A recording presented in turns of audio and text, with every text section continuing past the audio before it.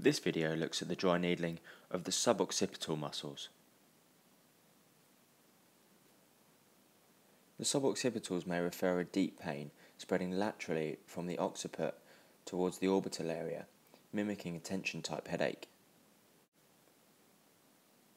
The three lateral suboccipital muscles define the suboccipital triangle, which surrounds the transverse portion of the vertebral artery and should be avoided when needling.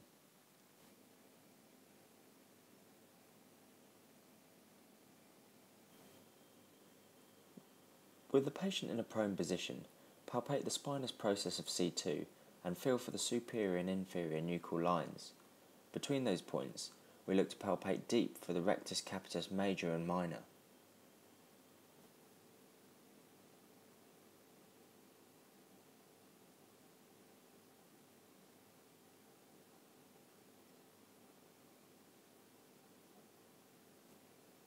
Once located, the needle can be inserted in a cephalad direction towards the base of the occiput.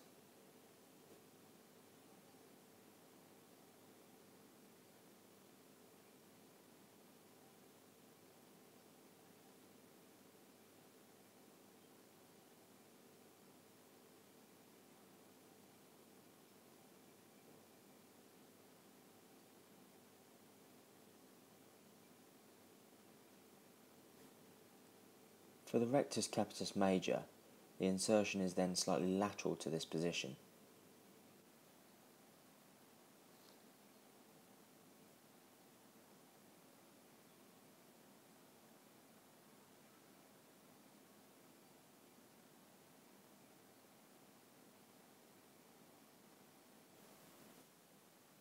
Now looking at the oblique capitis superior and inferior, again beginning with palpation of the spinous process of C2.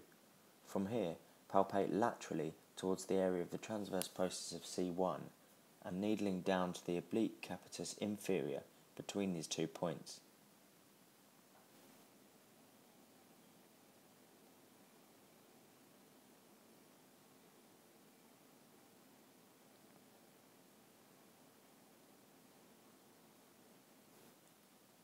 For the oblique capitis superior, you can palpate from the lateral transverse process area of C1 up to the occiput between the superior and inferior nuchal lines.